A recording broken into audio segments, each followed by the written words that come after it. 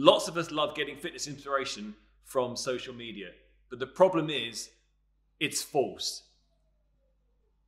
The majority of posts you'll see are going to be just people celebrating their success. It's something we're guilty of with our account here at CrossFit Chiltern. You'll see people posting their PBs, photos of themselves smiling, and screenshots of their last amazing run or bike ride they achieved. What you rarely see is someone failing a movement or a lift or sucking at a workout, dialing it in on those days where there's little motivation. I've posted previously that I believe that if we reviewed 10 workouts out of 5 stars, we would probably give a 1-star review to 1 or 2 of those workouts out of 10. Maybe 1 or 2 of those will get 2 stars. Probably the majority will be a 3-star or moderate rating for that workout. And we might get 1, 4, and if we're really lucky, a 5-star workout out of 10. Most of the work that we do in the gym individually, we would probably rate as mediocre. I enjoy training and what I do. However, that does not mean that I'm always motivated to train. Often it's a grind. I may have had grand plans the night before about a huge workout, but on the day I just end up doing the bare minimum. The danger with social media is that it looks our lives in rose-tinted glasses. Being a new parent of a 2-year-old and a 12-week-old, I often see pictures of perfect families in perfect situations. Social media influencers suggesting the best way to develop your child. My favorite child development accounts are not the ones that only show perfection. They are the ones that show the 10 minutes either side of the perfect moment when the kids are having a meltdown. This is far more reassuring and far less demoralizing when you realize that there are other people going through the same dramas as yourself. The fitness industry is even more guilty of this and is one area that I want to improve from our point of view here at CrossFit Chiltern. I believe it's going to need to be done from my personal perspective, however, as I'm not sure how many of the members I can encourage to post videos of their darker moments within the gym. So I thought what I do today is go through a typical workout hour for me. In fact, I was discussing this with one of our coaches, Helen, yesterday after I completed this workout. And I was talking about what goes through my mind throughout that work. And I thought it would be interesting, maybe entertaining, to hear about my mind during a workout. Now, I'm fortunate that I work every day here at the box, and therefore I do not have to make the conscious decision to travel to the gym. This is often the hardest movement for most people when training, is getting off that sofa into the car or out onto the street and get to the gym. I start my workout pretty happy because I'm doing my basic prehab. This is ankle mobility and a specific shoulder warm-up. This is a sign of my aging body, and it's something I will discuss in terms of the shift of training as you age in a future episode. It's when I start to ramp up the intensity is where I often procrastinate. The great thing about being in a class environment is you have no choice but to go with the crowd, and therefore when they ramp up the intensity, you have to go along with them.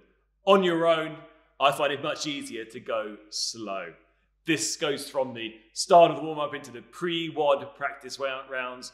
I will always preach, and I know that the best practice is to go through practice rounds, building intensity, especially for short, hard, intense workouts. But on my own, it takes me a lot of convincing to get that work done. So no, I'm not going into these workouts full blast, fully motivated. So what I want to do now is go through my actual workout that I did yesterday and my thoughts before, during, and after that workout. So yesterday I completed open workout 17.1. There's a 20-minute time cap on this workout, and it's 10, 20, 30, 40, 50 alternating dumbbell snatches. So that's pulling the dumbbell from the floor to overhead.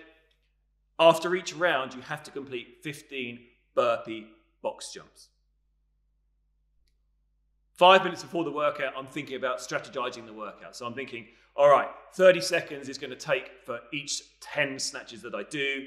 and it's going to take me about 2 minutes 30 to do the burpee box jumps if I'm moving slowly. That's going to leave me about 7 minutes and 30 of snatches and 12 minutes and 30 of burpees. So if I stay ahead of that time, I'm going to beat the time cap. So in my mind is a logical thought. 2 minutes before the workout, my mindset is, I'm not sure I want to do this, and do not try and keep up with my training partner, Helen, who is incredibly fit, especially at these movements. I tell myself before the workout, just get it done. Let's get done 10 seconds before we can start. Let's get going. Minute 1 of this workout that takes me somewhere in under 20 minutes. So I'm thinking in my mind, I'm so fast, it's great. Burpees don't feel too bad. 3 minutes in, second lot of snatches have been done. I've done those 20 snatches unbroken and I'm feeling okay, great. 5 minutes in, I'm on to the 30 snatches again. I'm saying, let's go unbroken. I'm starting the snatches off, they feel good still. 5 minutes 50, did the snatches unbroken, starting to feel tough. I reckon I could do the next lot of 40 in 2 sets. Then it starts to turn a little bit darker in my thoughts. 7 minutes gone, Helen's alongside me. I'm thinking Helen's crushing me at this point. I'm going so slow on these burpee box jumps. These next 40 snatches are going to feel pretty unpleasant. 9 minutes 30 in, I'm in the middle of my set of 40 snatches and I have to take a 30-second rest. And all I'm thinking right then is, I wish I could quit, but I can't do that in front of someone or even at myself. I'm preaching that you should be pushing on. So I wish I could. I'm thinking about how I could get away with quitting and I can't. I'm 12 minutes 30 into the workout now and I've just seen my training partner finish that workout and I've only just got through. I'm in the middle of my 15 burpee box jumps. I'm looking at the clock and I'm just saying to myself, I think I'm going to stop at any minute. I just can't go on any longer. I know I've got a long way to go. Another minute goes by, 13 and a half minutes gone. And I just remember thinking to myself, there's no chance of me finishing this workout in under 20 minutes. So what's the point? I might as well just plod along, try and get comfortable, try and get my breathing back, and just cap out on this workout, get to 20 minutes and just whatever I get to, I'll get to.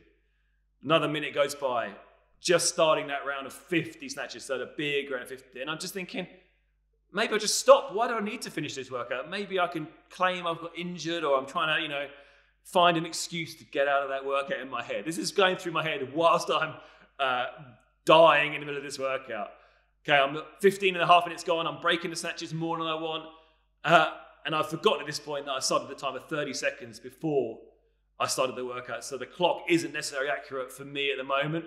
Helen asked where I am. I just can't respond. I can't even think about talking at this point. In my mind, I'm saying, I've got 4 minutes left. There's no chance I'm getting this done. I just wish it would be over right now.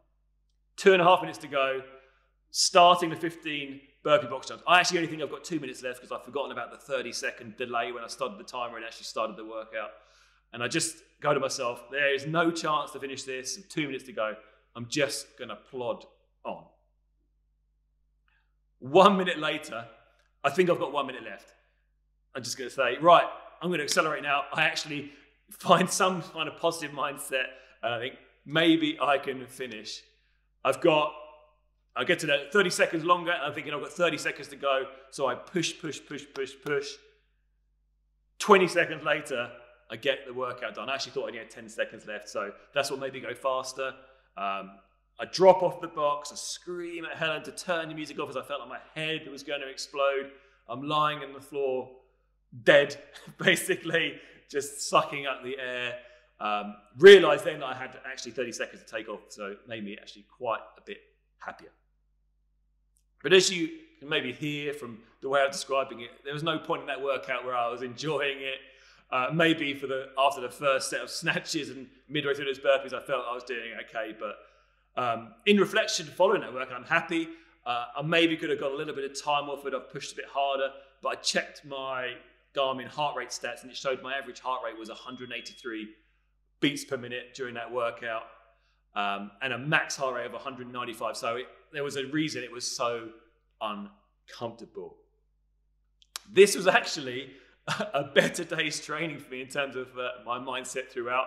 I know I finished a long way behind one of the coaches, but she set a time that was outstanding. For me, it was a really good result to get it finished, but just listening to that internal dialogue, you can hear that my head is not always in a good place.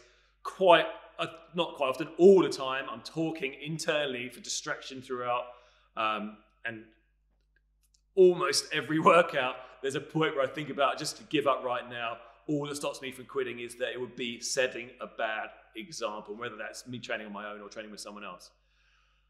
For me, most of the time, just completing a workout is an achievement. I would rate yesterday's workout as a 3-star workout day. I can't remember the last time I had a 5-star day where I'd actually come away thinking this is a perfect day. However, if you think about, if I did it on social media, I could have posted a picture of myself post-workout, stating how I'd beaten a PR, smiling, and everyone would be like, oh, amazing, what a great work. I did beat a PR, but technically I did it 4 years ago and I was scaling it, so there's a big change from then. The reality of that workout, it was a brutal test. I did not enjoy it. I do enjoy the fact that I actually finished the workout and the satisfaction from that, especially because there was a time where I wanted to quit and I pushed through. There's always a bit of satisfaction when you push through those dark moments. But don't judge yourself against people on social media, because most people struggle to even get to the gym or to lose weight. I mean, over the last lockdown, I gained 7 kilos just because of the overwhelming stress that caused me to eat my feelings, I always say, and the fact I couldn't put any intensity in because my head was not in the game.